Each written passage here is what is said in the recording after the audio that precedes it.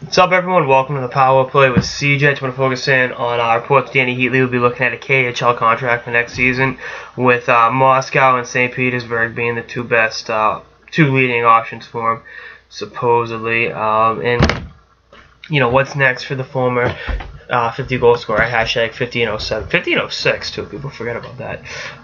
But you know, you look at what he was when he came into the league out of Wisconsin, in Atlanta, then with Ottawa, and a certain degree with San Jose. He was just really phenomenal goal scorer, and then it just all dried up. Last year was an unmitigated disaster in Anaheim, and then obviously got traded to Florida, ended up in the minors, both stops. But I mean, I look at it. You look at the start last year, I was like, oh, him and Anaheim's a good fit. He opened the preseason playing with Getzlaf and Perry, and then he got hurt and ended up only playing 6 games with the Anaheim Ducks all season, and then total of 43 games in the AHL and put up 20 points. I mean, those are not numbers indicative of a 450 goal scorer, I might add. So the K is probably the best option for him at this point. It's unfortunate, something you don't want to see, but it's the reality of the situation at this point. I mean, he's 34 years old. He's not getting any younger, and it's Father Time's undefeated. And you can tell. I think he struggled with injuries the last couple of years. He did struggle with injuries. I think he did. It's statement of fact.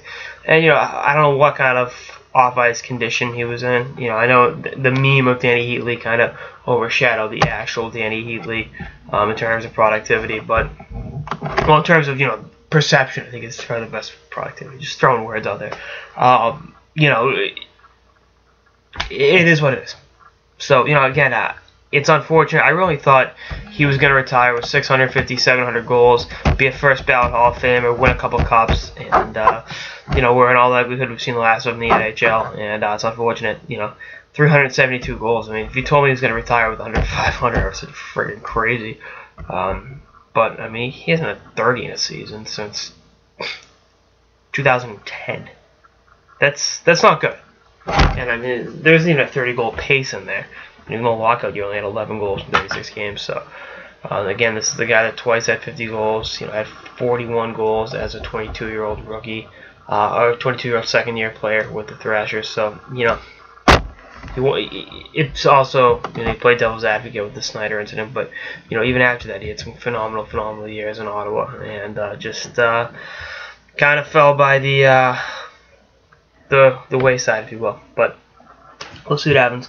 Anyway, that's all sort of the Power Play with CJ on the reports. Danny Heatley will be in the KHL next season. Stay tuned for episodes throughout the playoffs and beyond. Later, guys.